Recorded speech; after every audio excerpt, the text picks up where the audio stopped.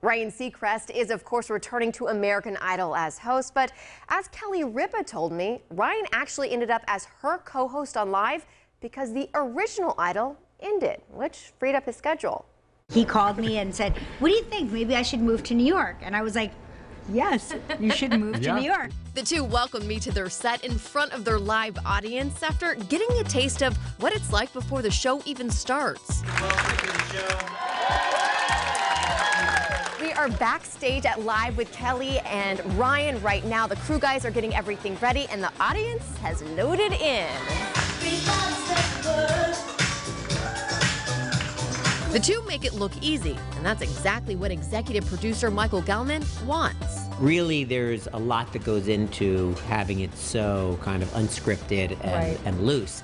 And, you know, we all have it down. I mean, if you take a lot of the stuff off their head, if they just know they're going out there and having great conversation, it allows it to happen. Gelman, who sits right next to the pair throughout the show, has helped every single co-host while at Live because he started here as an intern. About 35 years ago, I came before even Regis was here. Title's a little bit different. A little bit. A little different of responsibility. Yeah, sure. So kids, that's why you need an intern.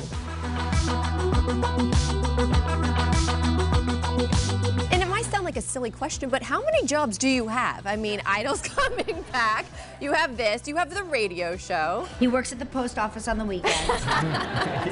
You know, I don't call this work. I always say, we say often, okay, have a good day at work after we leave here. It's like getting together with a friend of yours, catching up. Ryan catches up with Kelly, then rushes downstairs to do his radio show. Once Idol is in full swing, his schedule will amp up even more. To come back is great. It will be in Los Angeles. They're going to set it up so it can be on a night where I can be there and then the next morning be here so I never miss a show with Kelly.